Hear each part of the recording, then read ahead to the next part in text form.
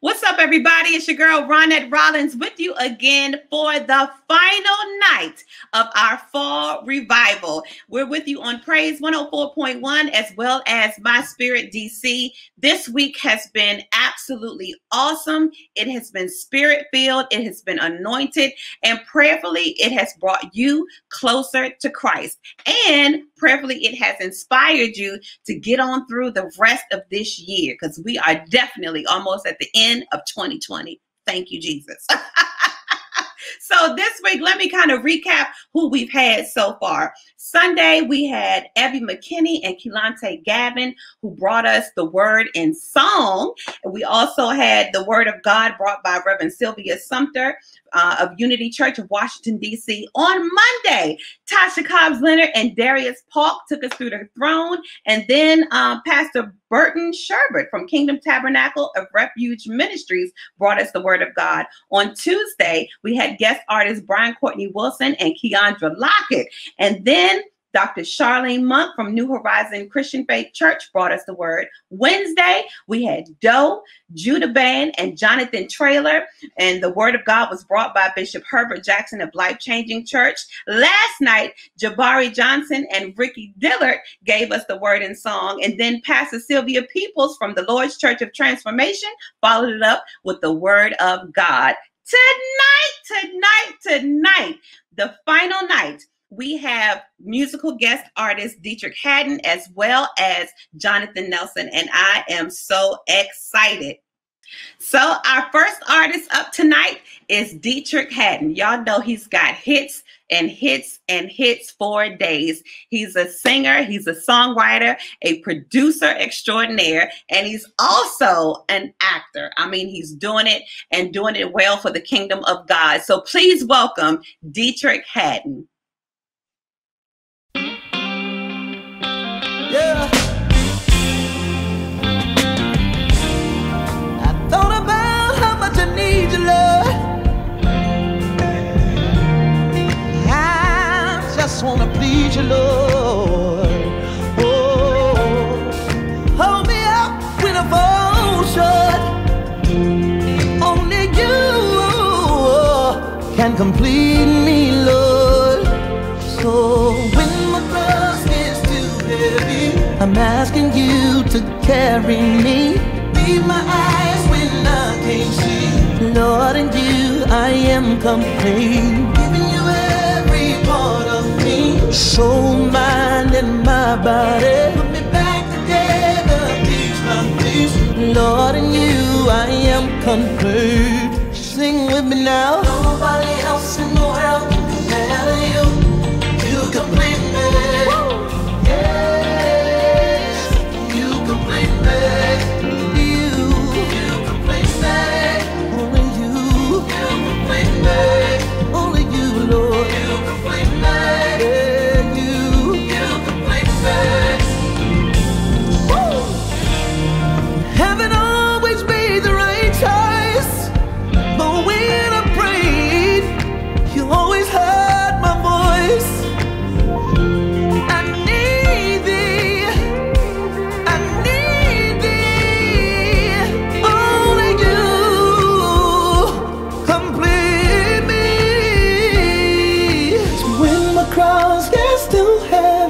I'm asking you to carry me.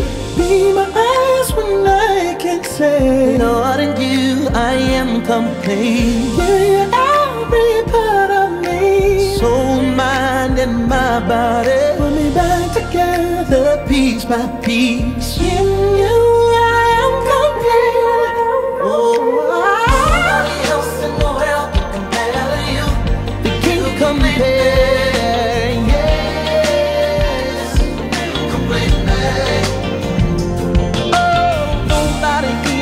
World compares to you.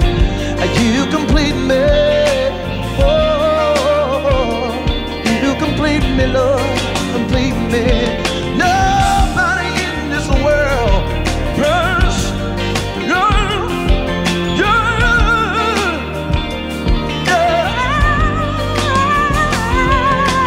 nobody else in the world can compare to you. You complete me.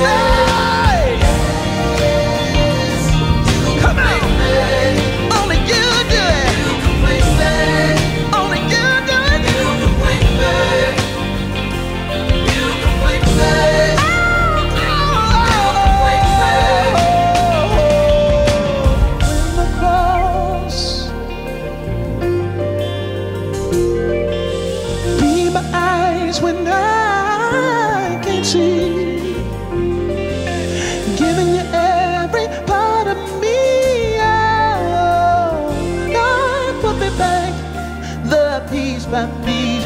In you I am complete.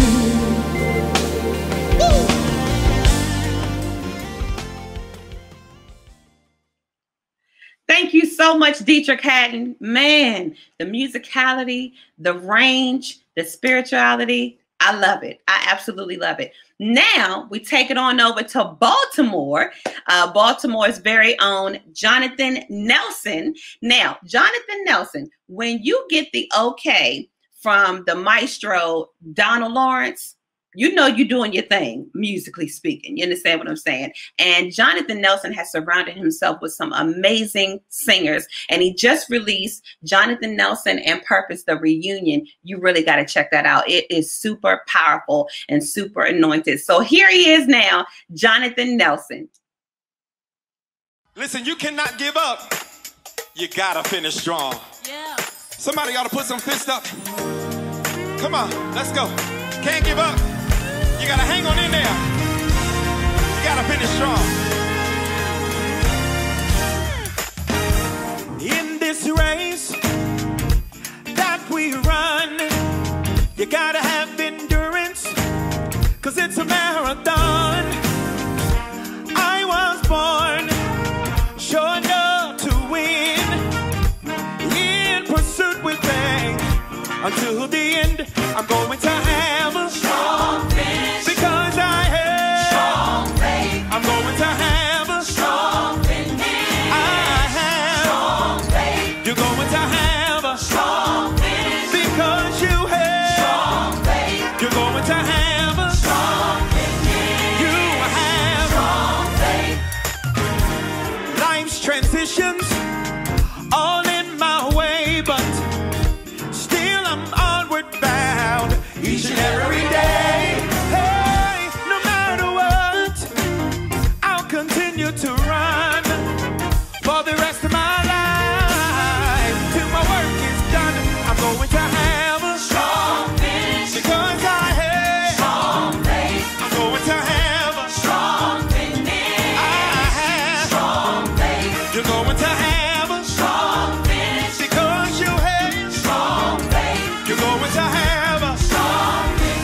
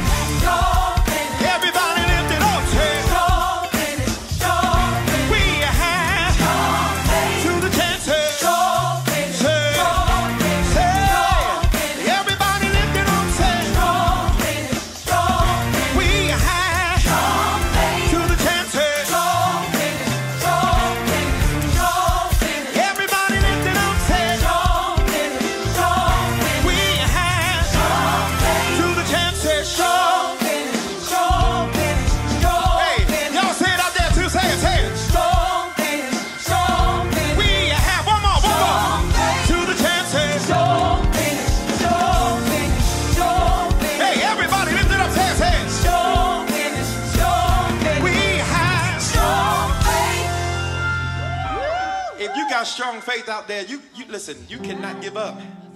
Yeah. That feel good. That feel good. Just stay right there for a second, Corey. Somebody got to start typing on the screen. Say, I cannot give up. I got to finish strong. Tell somebody that's in the chat. Tell them you can't give up.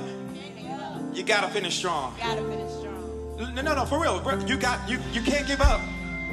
You got to finish strong.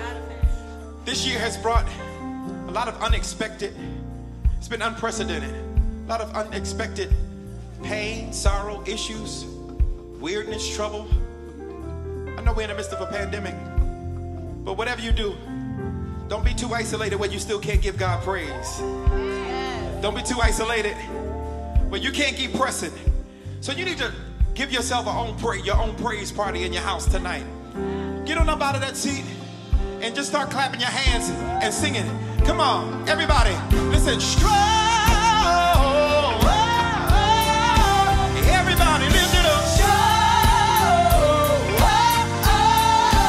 Everybody lift it up. We're saying strong. Say it. Put some harmony on it, y'all. You can't give up. Woo, I told you he surrounds himself with some amazing singers. Thank you so much, Jonathan Nelson. Now, you guys be sure to support the artists that participated and also the preachers that participated as well. Support them online, get their products, purchase their stuff, and let them know that they are important to the body of Christ, okay? Now, it's time for the word of God on this final night of our fall revival. And we are excited to have Dr. Maurice Watson, the pastor of the historic Metropolitan Baptist Church, to give us our final word of our fall revival. So I hope you are ready. Get your Bibles in your hand, or if you're like me, get your phone in your hand, because, you know, I just read it off my phone. And let's get ready to hear the word of God from Pastor Maurice Watson. Well, this is the day the Lord has made. We ought to rejoice and be glad in it. How many of you are glad to once again be in the house of the Lord today? I am so delighted to come to you this morning to share another word from the Lord, from the Word of God. Amen. And today I want you to take your Bibles and turn with me to the book of Numbers, the Old Testament book of Numbers, Numbers chapter 11. And I want to read into your hearing verses 1 through 3. Now, the reality is that I'm going to also be referring to several other verses in this 11th chapter, but because the text is so long and our time is somewhat short, I'm just going to read into your hearing verses 1 through 3. I'm reading from the New King James Bible, Numbers chapter 11, verses 1 through 3. Here's how my Bible reads. Now, when the people complained, it displeased the Lord, for the Lord heard it, and his anger was aroused. So the fire of the Lord burned among them and consumed some in the outskirts of the camp. Then the people cried out to Moses, and when Moses prayed to the Lord, the fire was quenched. So he called the name of the place Tabereth, because the fire of the Lord had burned among them. Now, when the people complained, it displeased the Lord. I want to talk today simply about no right to complain. No right to complain. Ken Crockett tells the following story. He says, a friend of mine lives on the coast of Florida, a few miles from the Kennedy Space Center. I told him it must be fun watching the space shuttle launches and going to the beach all the time. His friend said, I never go to the beach, and I don't even go outside my house to watch the space shuttle launch. You're kidding me. Why not? I asked him. He said, I've seen it so many times that it's no big deal. You know, brothers and sisters, when we see the same blessings every day, we have a tendency to stop noticing them. And when we stop noticing them, we stop appreciating. And when we stop appreciating, we stop thanking. And when we stop thanking, we usually start complaining. Crockett tells another story about a pessimistic man who spotted some money crumbled up on the ground. He picked it up, unwatered it, and discovered that it was a dollar bill. He said, "That's just my luck," the man complained. If someone else had found it, it would have been a $5 bill. Complainers look at the negative side of every situation. They don't give thanks for what they have, but they gripe because it is not more. So the question that I want to ask today is simply this: are you thankful or are you a complainer? Someone has suggested that complaining is like bad breath. You notice it when it comes out of other people's mouths, but not your own. All of us are guilty of complaining from time to time, aren't we? It's human nature that when things don't go the way that we want them to go, or when circumstances aren't ideal, when situations don't line up the way we want them to, it's a common response to complain. But have you ever stopped to consider the fact that excessive, unnecessary, and unjustified complaining is a moral issue? Now, when we talk about sin, we usually think of those things that the 10 Commandments forbid us to do. You know, we think of the thou shalt nots, you know, thou shalt not kill, thou shalt not steal, thou shalt not commit adultery, and thou shalt not lie. However, there is another sin that we have overlooked, and it can have just as much of a damaging effect upon us as the breaking of the 10 Commandments. This sin is called complaining. Therefore, today, what I want to point out is how it displeases the Lord when we are unjustifiably dissatisfied and when we complain because things in our lives are not exactly like we want them to be. Perhaps there is no group of people who fits this description more than the children of Israel. In our text, they had been released from slavery in Egypt, and they were en route to the land that God had promised to give them. They had not long now crossed the Red Sea. They were near the borders of Canaan, the land that flowed with milk and honey. Yonder they go, some 600,000 strong, not including the women and children, on their way to Canaan. Yonder they go, following the pillar of cloud by day and the pillar of fire by night. And after being in slavery and in bondage for centuries, they are actually free. But at the time of this text, something was wrong with Israel. They should have been happy. They should have been rejoicing. They should have been smiling with gladness, but something was wrong. There was an unhappy look on their faces. You don't mind if I talk to them for a little while this morning, do you? What's wrong, children? Why are you unhappy? What's wrong, children? Why is there a look of discontentment upon your faces? What's wrong, children? Why are your lips poked out? What's wrong, children? Why does your stature sag? What's wrong, children? Why are your heads bowed down toward the ground? I'll tell you what was going on. Israel's problem was that they had a complaint against the Lord. And their complaint sounds, friends, like a whole lot like our complaints today. But Israel had no right to complain, and neither do we. Even on the worst day of your life, when the worst thing that you could ever think of could happen to you, and yes, even in the middle of this pandemic, you and I have no right to complain. Let me share with you what I see in this passage. I'll make some comments and I'll soon be in my seat. First of all, I believe we have no right to complain in the first place because when we complain, we displayed a wrong attitude toward God. When we complain, we displayed a wrong attitude towards God. Listen to how verse 1 of Numbers 11 opens up. Now, when the people complained. This passage is a recording of the beginnings of the murmurings of Israel. God had been good to them, but Israel had a long record of complaining in spite of all that God had done for them. They often found something about which to complain. They no longer had to experience the hideous and horrible conditions of Egypt, but they complained. No more slavery, yet they complained. No more Pharaoh, yet they complained.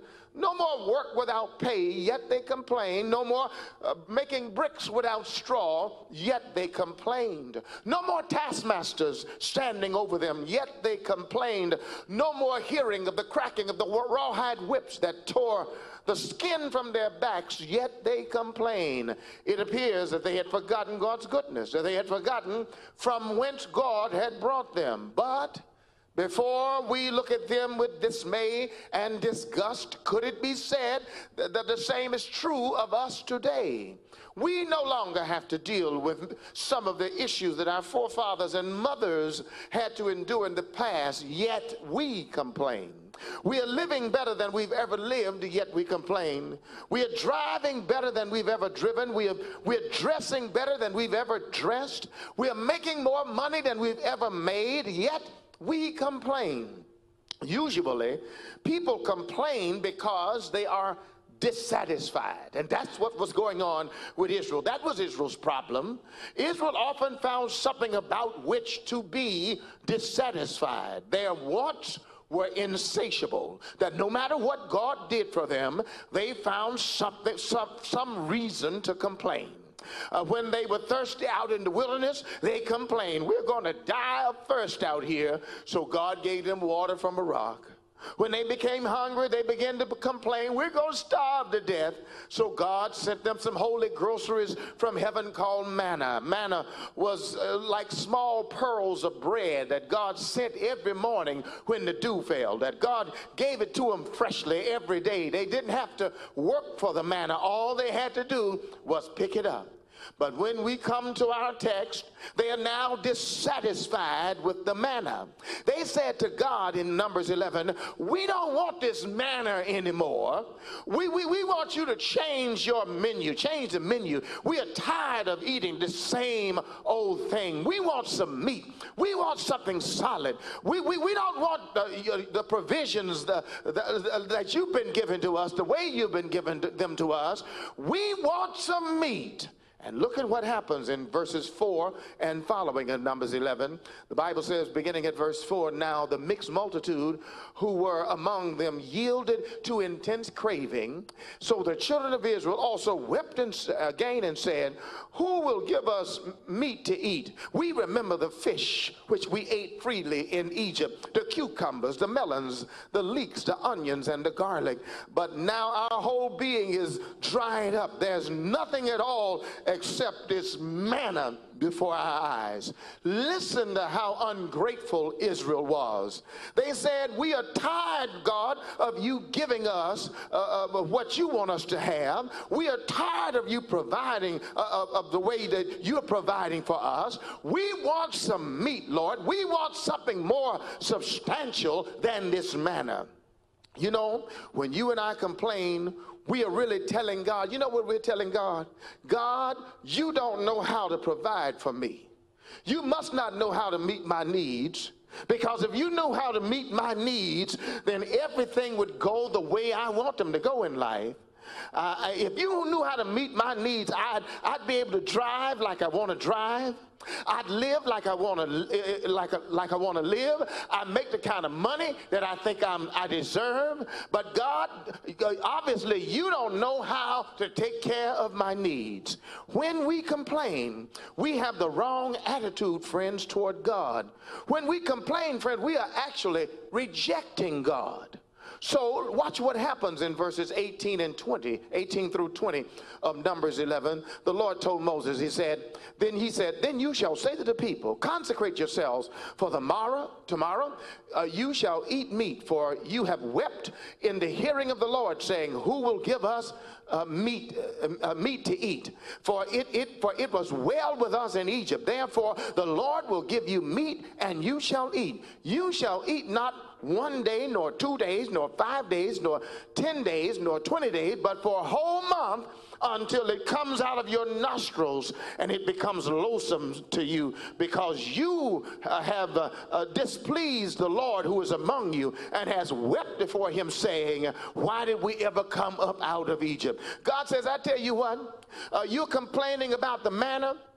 that I've been giving you every morning? You don't want this manna anymore, Israel? Well, I'm going to give you what you've been complaining about. I'm going to give you what you've been begging me for. I'm going to give you some meat, not just for 1 or 2 days, but for a whole month. And you're going to have so much meat until it's going to be coming out of your nostrils, and you're going to become so sick of eating it that it'll become loathsome to you. You know, friends, you got to be careful. Be careful how much you complain about what you don't have, because God just might give it to you. And you will hate the day that you ever got it.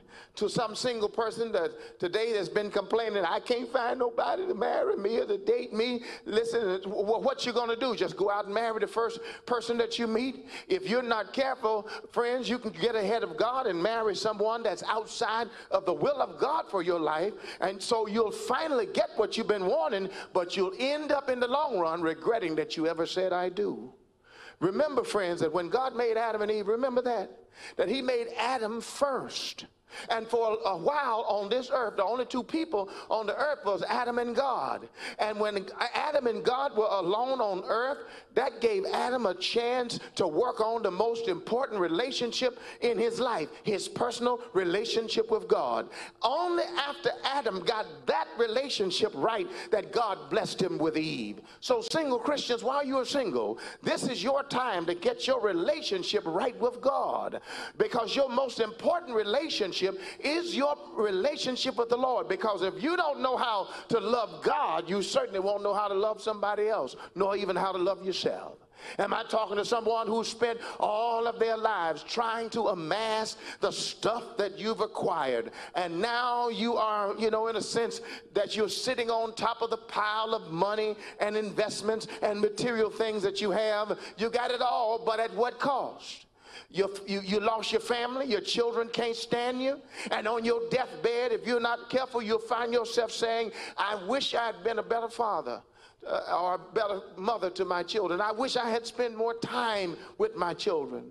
When we complain, God just might give us what we've been complaining about, and we'll regret the day that we ever got it. We complain about everything. Some of us are like professional complainers. No matter what, we complain about our job. I don't like this job. I just hate this job. I don't like this job. Well, listen, can you remember the time you were standing in an unemployment line? Somebody wish they had a job today. We complain about our house. Oh, this house is too small. I need a bigger house. Well, can't you remember the time when you lived in a studio apartment?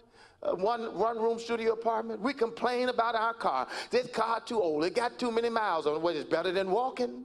We complain about the food. This food is too salty. This food ain't hot enough. We can just complain about the weather. And have you ever stopped to think about how dumb it is to complain about the weather? It's too hot, or it's too cold. Friend, don't you realize that if you are able to be out in the weather, that's a sign that you are still alive? Because it's better to be in the worst weather alive than to be dead and in your grave. We complain about everything, don't we? Our spouses, our children. We even complain about the church. It's too big, or it's this, or it's that, or the people over there are not nice. That's why we got thousands of churches. If you're not happy, don't sit up in a church and be unhappy. Go find one where you can be happy. You see, friends, we complain about almost everything, but in America, the poorest person in America is a wealthy person compared to people in some third world countries. The old proverb is right that says, I complained that I had no shoes until I met a man who had no feet. All I'm trying to tell you is that as bad as things may seem in your life, look around you and you'll discover that someone is going through much worse. So instead of complaining, you ought to say, Lord, I'm thankful that things are as well as they are. When we complain, we display the wrong attitude toward God. But then secondly, this text is teaching us that we have no right to complain, because when we complain, we displease God. Look at verse 1 again. Now when the people complained, it displeased the Lord, for the Lord heard it, and his anger was aroused. Israel complained so much that they made God angry. And friends, it's a dangerous thing. It's a terrible thing. It's an unwise thing to cause God to become angry. The Lord knew he had been good to Israel. He knew how far he had brought them. He knew he had shown mercy and kindness and grace toward them. And he knew that Israel did not have a justifiable reason to complain.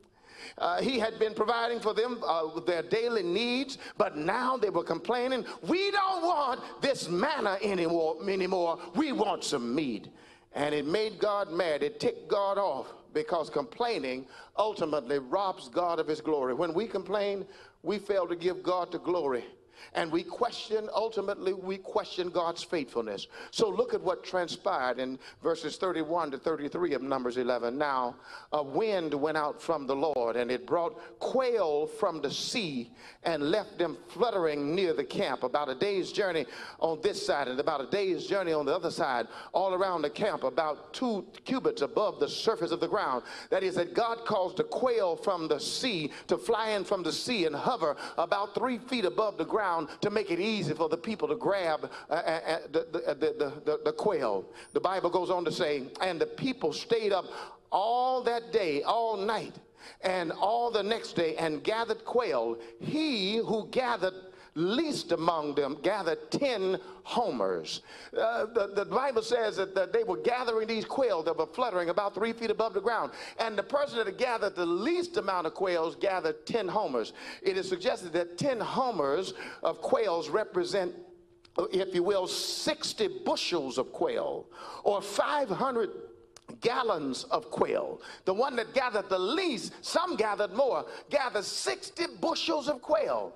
Bible goes on to say, and they spread them out for themselves all around the ground. But while the meat was still between their teeth, before it was chewed, the wrath of the Lord was aroused against the people, and the Lord struck the people with a very great plague. While the meat was still in their mouths, God says, you know what? You don't want what I've been giving you. You don't trust how I've been taking care of you. You're going to continue to complain against my goodness. Well, I'm going to give you what you want. I'm going to make the quails fly low so you can grab them. And the person that gathered the least had gathered 60 bushels of quail. Now, I want you to think about the fact that God had been providing them with fresh bread, had been giving them fresh manna every morning. They didn't have to work for it. All they had to do was pick it up. But now Israel complained that they were tired of the manna and that they wanted some meat. And God says, okay, I'm going to give you some meat until it comes out of your nostrils. The people who gather, and the person who gathered the least amount of birds gathered 60 bushels of birds. Now, can you imagine 60 bushels of dead quail? Thousands and thousands of dead quail. The one that gathered the least had 60 bushels. Now, those birds were fresh for the first 2 or 3 days. But what about 2 or 3 weeks into it? We can only imagine the stench of thousands and thousands of dead birds. Israel didn't want the fresh manna that God gave them. No. Now they ended up with dead, rotting carcasses of thousands and thousands of birds. While the meat, the scripture says, was still between their teeth, God struck them with sickness because of their unjustified complaining. It goes without saying that they had ticked God off. Verse 1 says that the fire of the Lord burned among them and consumed some in the outskirts of the camp. Israel angered God to the point that God began to destroy them. While they had been guilty of complaining on other occasions, this time Israel literally pushed God to God's limit. And God began to rain fire from heaven on them. Fire in the Old Testament was a symbol of the judgment of God. But fire was also a symbol of the purifying acts of God. This tells me that God's mercy, friends, has his limits. That while God is extremely merciful and forgiving and long-suffering, don't ever push God to God's limit. God has two sides. God is not only a God of judgment, mercy rather, but God is also a God of judgment. Don't you know that the same water you drink can be the same water that you drown in? The same fire that heats your house and cooks your food can be the same fire that burns your house down. God has two sides. When we complain, we are ultimately suggesting to God that God doesn't know how to take care of us. It is as if we're saying to God, God, you obviously don't know how to take care of me, because if you did, then you'd know what kind of house I deserve to live in. If you knew how to take care of me, you'd know what kind of job that you would have blessed me with, a job that I think I'm worth. Or God, if you knew how to take care of me, you would know that I only wear the finest of designer clothes. So what we're telling God is, because you don't wear the finest clothes, and you don't have the ideal job, and you don't live in the ideal house, that by complaining, you are suggesting that God doesn't know how to take care of you. Your friends, that kind of complaining angers the Lord. It angers the Lord. When we complain, you have no right to complain, because when you complain, you displease the Lord. But wait, there's one last lesson. It is this: we have no right to complain, because when we complain, we need Christ to appeal on our behalf. When we complain, we need Christ to appeal on our behalf. Verse 2 says, then the people cried out to Moses, and Moses prayed to the Lord. And when Moses prayed to the Lord, the fire was quenched. Israel was guilty and deserved to be destroyed. They were complaining against the Lord by expressing the fact that they were tired of eating the manna that God had provided for them. So God sent judgment upon them, and many of the people of Israel were destroyed. Therefore, they ran to Moses and cried out to Moses and said, and begged Moses to ask the Lord not to destroy them. And Moses went to God on their behalf and pleaded on their behalf. And God heard Moses' prayer, and the anger of God was subsided. You see, Moses pleaded their case. He interceded for them. Moses symbolized a kind of mediating figure. He was a symbol of a go-between, or a high priest. And in the Old Testament, the job of the high priest was to go into the Holy of Holies in the temple on the Day of Atonement and to intercede on behalf of the sins of the people. However, Moses was really a type of another high priest. He's pointing to a greater high priest. Moses is a type of Jesus Christ, the highest and most holy of the high priests. The only reason, friends, that you and I are still here today is because Jesus, our high priest, has been praying for us. When we were too mean to live and wasn't fit to die, Jesus prayed for us. When we were lost and hell bound, Jesus prayed for us. When we complained against God's goodness in our lives, Jesus prayed for us. The Bible says of Jesus that he ever lives to make intercession for us. The scripture says that when we sin, we have an advocate with the Father, Jesus Christ the righteous. So may we stop complaining so much. No, life is not going to always be as we desire for it to be. Sometimes we're going to have to deal with circumstances that are less than ideal. Some people will unfortunately receive pink slips from their jobs, or a diagnosis from a doctor that they have cancer. And we all of us are tired of dealing with the uncertainty of this pandemic. But being children of God, however, does not exempt us from misfortunes. But even during those difficult moments, we should pray for the strength not to complain. A better course of action is to find something about which we can tell God thank you. The scripture says, count it all joy when you fall into various trials, knowing that the testing of your faith produces patience. The Bible says, in everything give thanks, for this is the will of God in Christ Jesus concerning you. We should thank God in the good times, but we should also thank God in the bad times. We should thank God when the sun is shining, but we ought to also thank God when the stormy winds are blowing in our lives, because even in the bad times, we know that all things are working together for our good. Story is told of an old lady and her son who lived together in an old shotgun house, and that old shotgun house had a raggedy roof on the top that had holes in it. And one night a terrible storm came through that town, and that storm was so harsh that it blew the roof clean off of that house. And while it was raining, it rained on the old lady, her son, all of her furniture. Everything got wet up because they had no roof. But the next day, the young man came to his mother and looked at his mother sitting in a rocking chair with a big smile on her face. And the young man said, "Mama, why are you smiling? Don't you realize that it rained last night? Don't you know we faced a storm? Don't you know we got all wet up? Why are you smiling?" She said, "Son, I know it looks bad, but and I know we got wet up and all of our furniture was destroyed. But son, just a while ago, a man came by from the federal government, And the man said that the president has declared this area a disaster area. And son, for many years, I wanted to replace the roof on our house, but I never could afford to replace the roof on our house. But son, the federal government is going to replace the roof on our house, and they're going to do it free of charge. That's why I'm smiling, son, as opposed to complaining, because I've looked at the situation from a different standpoint. We ought to learn to find something about which to be thankful. We ought to learn to thank God when you got money in your pocket, but thank God when you're broke and don't have a dime. Thank God when you're healthy, but thank God even when you're sick, because you can look around and someone is sicker than you. So brothers and sisters, I don't know about you, but I want to live in the words of that great song. It says, I've had some good days and I've had some hills to climb. I've had some weary days and some lonely nights. But when I look around and think things over, all of my good days outweigh my bad days, so I won't complain.